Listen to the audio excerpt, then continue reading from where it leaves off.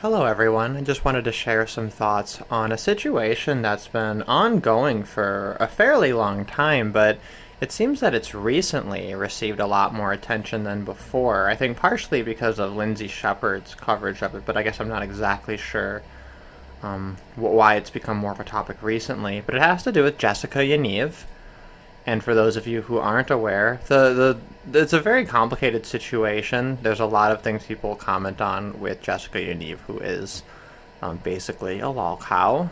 So, of course, you can look into that drama as far as you want. And, of course, there's plenty of very unsavory elements to it that I'm not going to be going into here. I'm just going to be talking about kind of the major instances surrounding it. So Jessica Yaniv is a trans woman with male genitals who has been basically using anti-discrimination laws in order to twist beauticians' arms into waxing her feminine ball sack. And of course, many people are very outraged by this. They think this is such a horrible thing. Now, to be very clear, I believe that it is wrong to compel a business to associate with you, to compel them to provide a service, and to level legal threats against them. That if their reasoning isn't good enough, then they're going to have to deal with the law in some way. I think this is absolutely ridiculous. But with all that being said, I will say that Jessica Yaniv's ball sack is the hero we deserve. I think that because Jessica Yaniv has done this, it has exposed in the most frivolous manner everything that is wrong with anti-discrimination laws. And I believe that is really the only truly principled stance. It comes down to, do you believe anti-discrimination laws are justified or don't you? People will call themselves pragmatists and they'll say, oh, well, we like this rule in general, so it should be a law. And, this is just an extreme circumstance. But, this is why, in many situations, principles are indeed superior. Because if we could go back into a time machine and all of the libertarians like myself would be making this argument that, businesses should be allowed to refuse service. This is like a sacred right. This is a fundamental aspect of owning property and of not being a slave to others, that for any reason you want, you can say, no, I don't want to do this. I don't consent to doing this. And you can judge my reasoning for not doing it in whatever light you want, and you can freely expose it however you like, but the bottom line is you are not going to compel me, legally or otherwise, to provide this service against my will. And if you think about it, if a business really doesn't want to serve you, there's no reason to want to give them money. Why are you forcing all of these awful discriminatory people, these awful transphobes and racists, why are you forcing them to do business well? As a member of my Discord pointed out, should not the weak fear the diverse, if diversity is truly our strength? And that's why I really appreciate what Jessica Yaniv has done, because if we could go into the past and have libertarians make this argument, no, trust us, 50 years in the future, there's going to be a trans woman, which is, someone who has, a scrotum and testicles, but dresses like a woman and calls themselves a woman.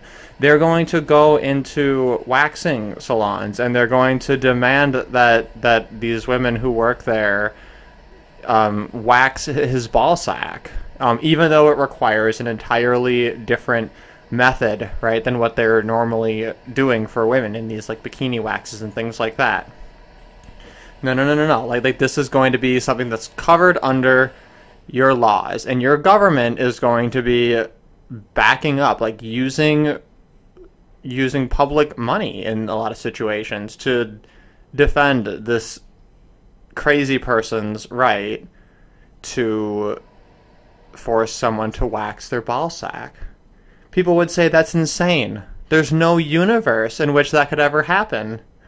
And, that's why Clown World is a meme. Because we are in that situation. And what could more thoroughly demonstrate that in a snapshot than Jessica Yaniv? So, I think it really speaks for itself. And, I don't really see a way to defend keeping these anti-discrimination laws while somehow denying this. And it reminds me a lot of trans women who go into sports, particularly when they do fighting sports and they go into the ring and they just beat the crap out of biological women. I fully support it. I 100% support it. If that's what it takes for people to understand how stupid the feminist movement is, then I say, okay, let's do it. Let's ruin women's sports.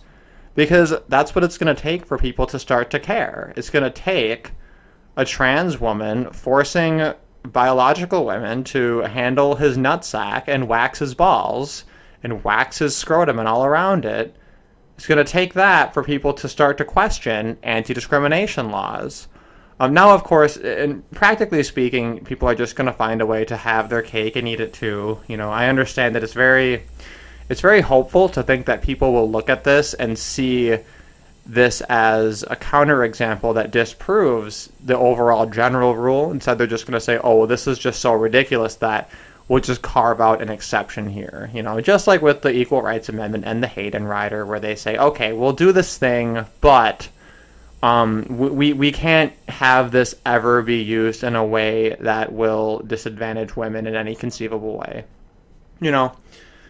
But, I just want to throw that out there, that this does provide an opportunity for people to understand that the right to refuse service is extremely important, and that really the unseen costs of this kind of legislation are massive. So, I want there to be absolutely no question that I completely oppose everything that goes towards these anti-discrimination laws, and I resent the West for the fact that these sorts of anti-discrimination laws, which is basically the heart of the civil rights movement from the 60s, I completely reject that movement. I think it was absolutely despicably evil, and I think the fact that our culture has placed this at the heart of that which is seen as virtuous and good, I see this as the real cause for all of the degradation in society.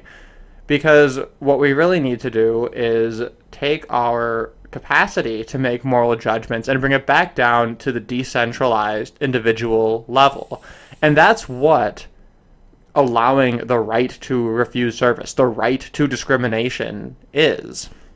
And the right to allow people to do things that may be immoral but are not unethical. Right? It's not, nobody is entitled to going to the IHOP, It might be immoral for an IHOP to say, you know what, we've had so many fights of black people in my IHOP that it's just easier for us to run our business if we ban all the black people. We get it, that's ugly, right? In a sense, it's immoral. It's guilt by association, and it's not something we'd prefer to see. And maybe if we believe it's realistic, we would prefer the IHOP that is open to people of all races, right? But then it becomes a question that goes down to the individual. Do you believe that such a rule is so practical that it becomes justified even when it's barring people for no good reason other than the fact that they happen to share, a visual racial identity with other people to whom the law was designed to keep out, right? But that individualistic grounds, that element, that battlefield at the individual level where we get to vote with our wallets and we get to, really think about it on an individual level, we don't avoid those questions when we just say, let's have a rule that says no one gets to discriminate. Because the basis for defending anti-discrimination laws in the face of Jessica Yaniv has become not a principled one, but a pragmatic one. And this kind of reveals a larger thing about the culture war that I've been wanting to comment on. I really hate it when people talk about this divide in the culture war as though it's a bad thing. the bottom line is that when you participate in democracy, when you sign on to government and you support certain policies, you are in fact supporting these at gunpoint. Now, when everyone seems united, it's redundant at best. Molyneux has a very old video analyzing the welfare state. It's analyzing a banana republic. And I think that the argument made in that video is a really powerful and really, really useful one. So I'll link it in my description here. But what I believe is that when you are engaging in democracy, there is an implicit violent conflict. To engage in and support democracy is, in fact, an act of aggression. Just as people say, you know, when you identify as a communist and then people joke about throwing you out of a helicopter, people say, oh, that's such a horrible thing.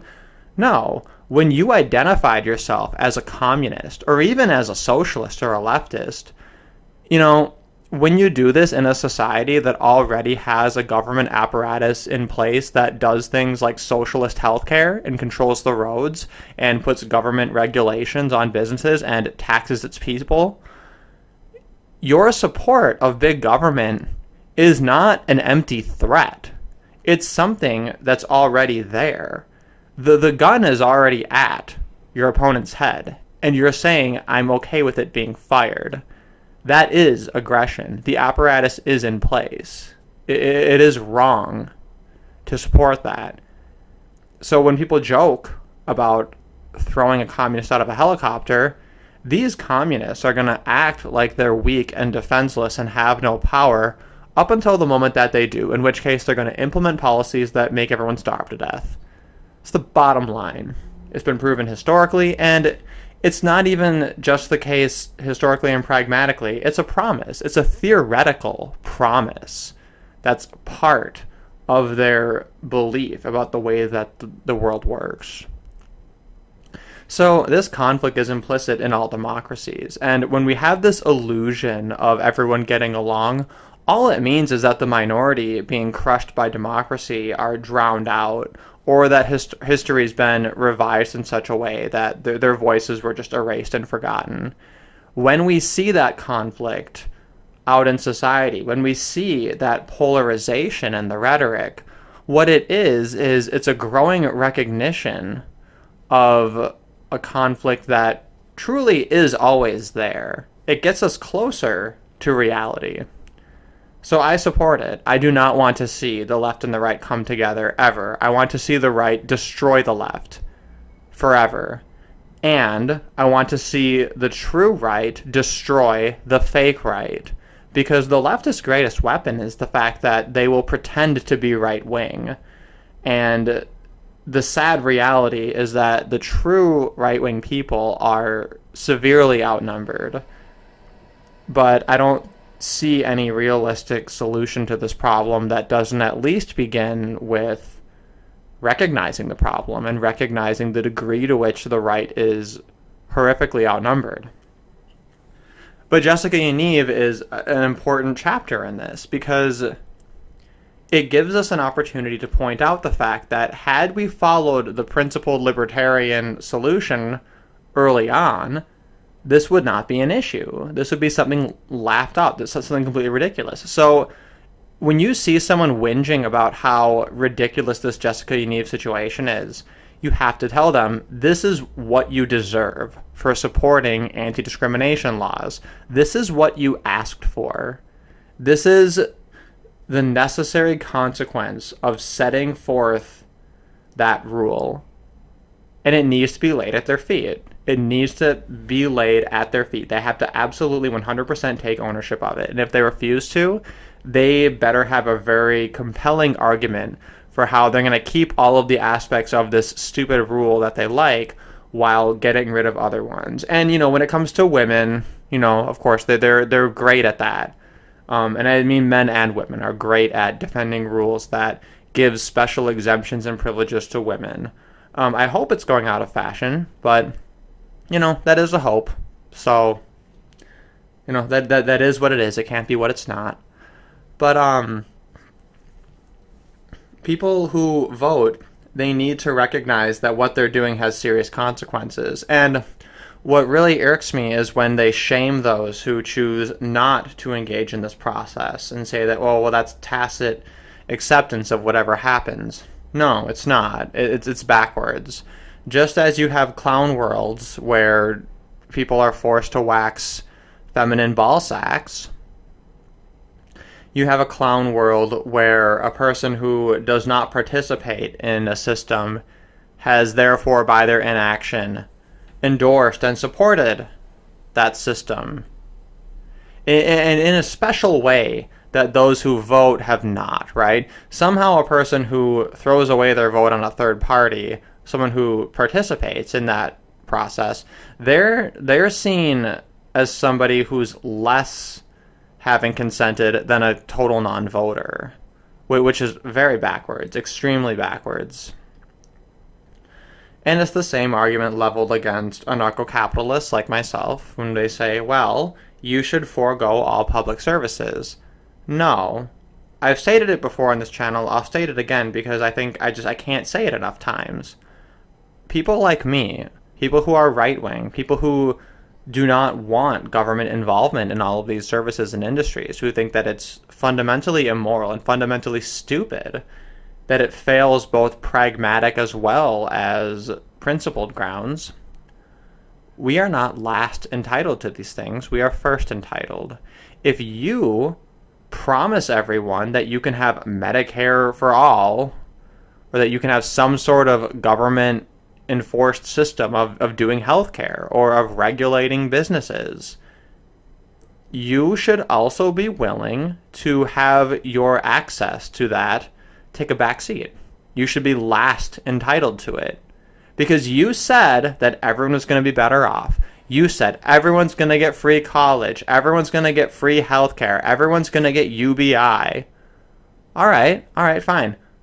How about every single person who opposed you, every single person to the right of you, they get all of these stupid socialist communist benefits first, and you get whatever remains. That's only fair. Of course, that's never going to be the way it's implemented because it's all about theft. It's all about taking things at someone else's expense. It's all about generosity on someone else's dime. And that's why all of these leftists, they will ensure you. They will say, all of the economists agree with me. They'll say, every single thing that I do and I support is totally going to work. Yet they won't say, if it fails, here's what I'm going to pay. No. They want to make sure that they take that benefit. And when it fails, all they need is an excuse. That's it. And that's the fundamental difference between supporting government quote-unquote investment and actually making a real economic investment in the economy on your own dime. And this is something that they don't put any value on. But when you have your own capital and you invest it, and that investment goes sour and you lose your investment, you pay the cost of that poor calculation, of that bad prediction. And this is why when your prediction turns out to be correct, you are rewarded for investing that capital. The socialist or communist mindset sees this as getting free money for doing nothing because they don't see the negative aspect of it, where if this investment fails, then you're out that money. And this is because when they support their policies, they do not pony anything up. They have nothing to lose from it. So once you put things into the terms of actual economics and how things actually work, you see that it is all about violence. It is all about theft. It's all aggression. And that's why I support this growing cultural divide, because it's going to give us more opportunities to point out the fact that none of this stuff is free. There is no such thing as a free lunch, and your free lunch of anti-discrimination laws has a cost, and that cost is waxing Jessica Yaniv's ballsack. So, you know, if you're not waxing that ballsack, then just admit that the libertarians were right the entire time and that your entire philosophy is stupid. So I think I've rambled long enough. I hope all that hangs together in a way that makes sense.